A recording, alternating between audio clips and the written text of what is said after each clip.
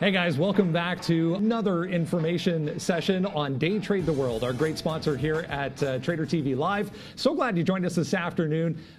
Hit the like button and the subscribe button if you're joining us for the first time. We do this, it's typically once a month. We'll sit down for an afternoon and talk a little bit about Day Trade the World and talk a little bit about proprietary trading, how to open an office, and how to make one profitable. The next topic we're going to jump into right now is going to be on hiring and some of the key points we want to look for when it comes to hiring traders for a trading floor. So let's bring in Milano now, ready to go with our next question. Milano, why don't you introduce yourself to everyone and let everyone know what you do here at Day Trade the World. And we're going to talk about hiring a little bit. Yeah, sure. Thanks for inviting me. I'm Milano, and as for Bilal and my other colleagues, I'm working in Italy in the partner acquisition office. So and yeah, we are dealing with people from all over the world, and we are helping them to join this project, explaining the first steps, and then bringing them to opening their own office. And obviously, one of the most asked questions is about traders, about how to decide if a trader is ready to go live, how much he should remain in the demo mode, how much he should practice, how to evaluate the quality of a trader, of a partner, to decide if he's able to make consistent profits. And in a business like that, it's the core of every single trading office. So we do have this kind of evaluation. There is an entire process to evaluate a trader. And this evaluation is made both from our side and from the partner side. So I think that it's one of the most interesting thing is to understand the process where a trader is taken and then bring it to the live mode. Yeah, so a lot of key points there, Milano, and I'll jump in here and we'll bring in Neil and Sean to talk a little bit about this. But you covered a lot of points there. I want to just kind of summarize a little bit. So when it comes to actually looking for the right person to hire, some of the characteristics that we want to look for in those people, and then when it comes to actually getting that person to a profitable state, what is that kind of process like along the road, and some of the key benchmarks maybe that we want to see them hit. So let's pass things over to Neil and Sean here, and we'll talk a little bit about the hiring process of putting traders on a trading floor. Guys. Thanks a lot there. And of course, Sean and I, we've hired a lot of different traders. And so right off the bat, I'll tell you, there is no cookie cutter. This is exactly what you were looking for in a trader. They don't have to be a business student or finance, economics, whatever it might be. You have to have an open mind. The primary quality you're looking for that we actually just mentioned in the previous segment, there was somebody with a passion for the market and a passion for learning, because you've seen, if you watch this show or if you follow along in trading, most traders, they're going to have failure at the beginning. The market is unrelenting, it's unforgiving, and if you aren't willing to show up every single day and put the work in and understand that there will be losses, understand that there will be setbacks, understand that you will never end your process of learning, then you're going to have a lot of trouble. So the first thing you're looking for is that passion, right? You're looking for someone that when you bring them in and you explain to them, you're going to be in a simulator. You're going to have to sit there paper trading and then learning a system for weeks and months. And then you're going to have to earn your way into live. And then once you've done that, there's going to be a risk limit on your account. Maybe you can lose $30 in a day or $50 in a day. And you have to earn more buying power. And you have to earn more of a bigger risk limit. If somebody reacts to that thinking, well, I'm going to be the guy that's going to go live in a week, and then I'm going to make money right away, a lot of times that can be a bit of a red flag. You don't want somebody who's going to show up to your office and then quit in 2 weeks, because time is everything, and if they're not willing to put the time in, you've wasted 2 weeks of your training program. Maybe you brought in 10 people and 1 or 2 immediately flame out. So you're always looking for that passion, and one thing I end almost every single interview with when I'm bringing traders in is, look, take the time to think over this is what you want. We're going to be in a simulator. You know what this process is going to be. You might take weeks or months or months to be profitable. Is this for you? If the answer is no, no hard feelings. If you can't do it right now, and maybe you need to get yourself in a situation where 6 months down the line, you think you're better able to handle it to start that journey, then you're going to go top of the list to me, because it's a mature response to be able to say, you know what, I'm not sure I can do this now, but I'd love to in the future when either I have some money saved up or I'm in the right headspace. I love hearing that. That means when they come in, I know they're going to be in the right spot, and they're going to go to the top of the list for me. But it's a nice question to ask at the end, because you do make sure you get that dedication, which I think is the most important thing to start off with. Yeah, I mean, great point. Before I continue on this, Mileno, I want to say what's up, buddy. I've traveled to Italy, and the sales team, guys, I can tell you, first class. Mileno leading the way there. So good to see you again, my friend, and thank you for joining us, and thank you for bringing us these questions. Okay, my main point here is when to promote a trader to live, guys. And again, I hate saying the same thing over and over again, but we do have that simulator, as you know, Mileno, and that is a very accurate representation of what it's going to be like trading in live. The number one hurdle, though, and I think that you've probably heard this before, and it's probably a great question, is the mental capacity and the ability to trade live versus paper trading, right? A lot of traders will make a much different decision once they go live. So my suggestion is get the traders training in simulation mode. And then what I like to do is I like to think 60 to 70% profitable days. So if you're going to trade in 2 weeks, Mileno, that's 10 days. So I would like to see the trader positive for at least 6 or 7 of those trading days before then putting that trader over to positive. Of course, there's a few hurdles that you have to pass in going from simulation to live, and maybe we'll talk about that next. But for me, at least 60% winning days is what we're sort of looking at when you go from simulation over to live. And then from that point, I would just say start small, right? You're not going to come out of the gate making a couple $100 a day or anything like that in live. Start small, get your confidence up, Mileno, and then we can push the traders over to live mode.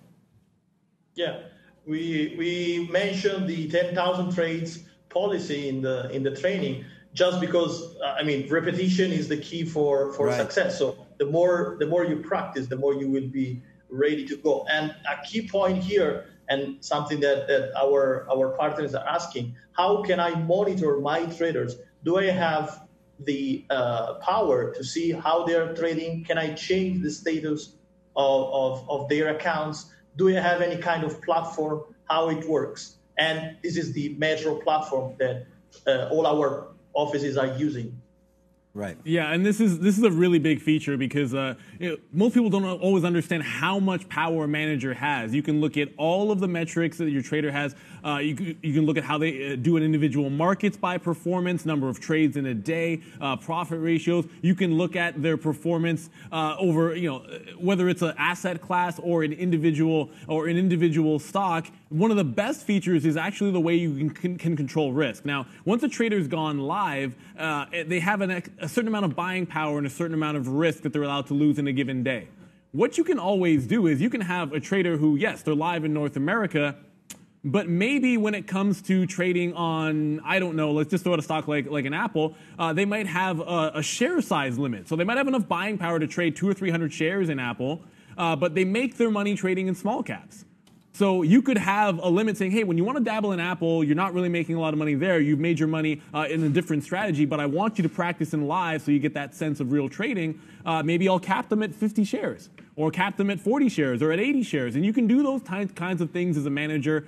You also have real-time access to monitor their trading. Intraday, see what they are doing in real time. When are they making their decisions? When do they get in? When do they get out? So you actually have the ability to control all of that. You can flatten your traders if need be.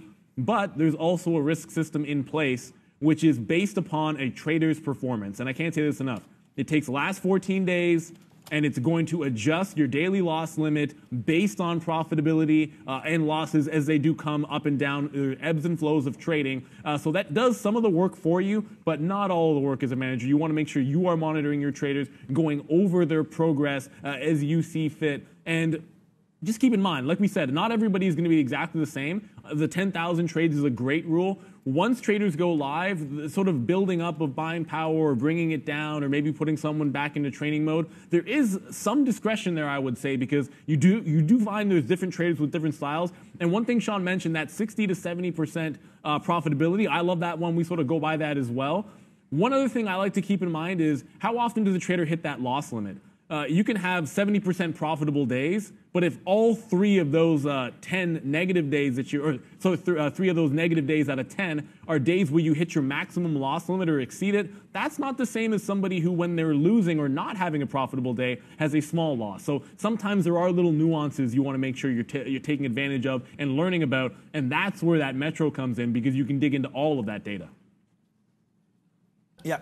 Mileno, I did also want to bring up the point that it's a simple process to go from simulation to live, that's for sure, but there's also a go live exam that a trader must take, and that ensures that the trader is responsible for and understanding the different market regulations associated with all of the different markets here at Day Trade the World, and that's a very important part. Also, you know, a lot of owners, managers may be wondering, hey, look, do I trust my traders? Like, one day they're in simulation, then the next day, are they just going to automatically go to live? Do I not have control over that? The answer, of course, is you have full control. And Neil just mentioned about Metro. But what about buying power, right? Maybe that's a common question that you get asked. Do you ever, Mileno, get asked any questions about buying power or where a trader starts off with? Every day. Okay, good. Yeah. And the common answer really is the truth, and it's about $50,000, right, of buying power gets associated with an account once it goes to live. And then again, because we can monitor everything, and as a manager you can as well, you can then assign buying power based on results. So it can get up to 250. You can graduate right up to 250,000 quite quickly. So that's a big thing. And just to let everybody know, you know, buying power is thrown around if you're deserving of it. And the highest trader in the company, Mileno, I don't know if you know this, but 25 million is the buying power USD that trader does have. I have I'll have to check, between 7 and 9 million myself. That comes with, you know, 17 to 20 years experience here in the market. So again, as you go down and as you can prove yourself, to me, this is the number one and most important thing about Day Trade the World is, you know, it's based on how well you do as a trader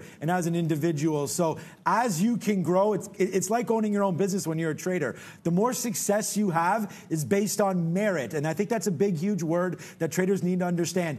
Neil's not going to have the same buying power as me and vice versa. One could be larger, one could be smaller. It's all about merit. What do you deserve based on your trading? Not only that, but also your style. Some traders may not need, Mileno, 25 million. You know, they may need 5 million. They may need 50 million. But if it's earned, then yes, Day Trade the World doesn't have any problem in graduating that up. Yeah. Yeah. And that is also about nuances. I mean, we can have different buying powers, different styles of trading, different strategies, but something that is working for me can be difficult for you. But that's the beauty of this process, because I can try my things in the demo mode. Then I have the go live module. Right. You can see about that, and then you can discuss, and then I can apply it in the live mode. If it's working for me, I can adapt it to this P Pro 8 and make profit. And one thing, too, to keep in mind is there's 2 processes for buying power. One, obviously, a trader has to go to their office manager and risk manager and say, hey, look, I'd like to be using more buying power. But that manager then submits that request through the Metro system, right? So it's not as if like you just get whatever you ask for. There's going to be a review of how profitable that trader might be. And certainly that's another check and balance that's going to be there that I think is an important one to keep in mind. And I've said this to traders when I get the question when they're asking. I think it's always a valuable thing to say is, in my experience with Day Trade the World, I've never really seen a trader who was profitable, who needed more buying power for a strategy and was making money, that wasn't able to get it.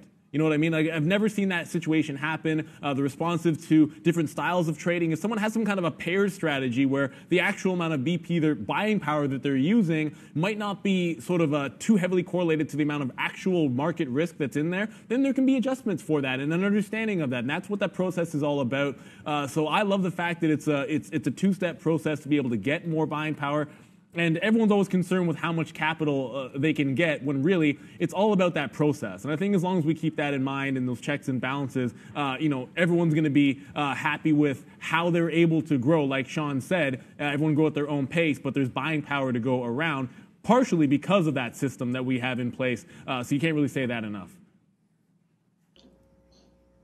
I'll take it from here. Great stuff, Mileno. We appreciate your time this afternoon. I mean, a lot of great information there. We'll wrap it up at that, and hope to speak to you again soon. That was a lot of fun, guys. I hope you learned a little bit. Just to summarize, we touched on how the process works to take a trader from the simulator to live. We talked a little bit about how that process is actually completed through the Metro site. We also touched on how capital is allocated and how much of capital is allocated. So Mileno will wrap it up at that and send it over to Valeria. Hey guys, thank you for this great information. Please subscribe to this channel and join our live trading show every day at 9 a.m. Eastern Time.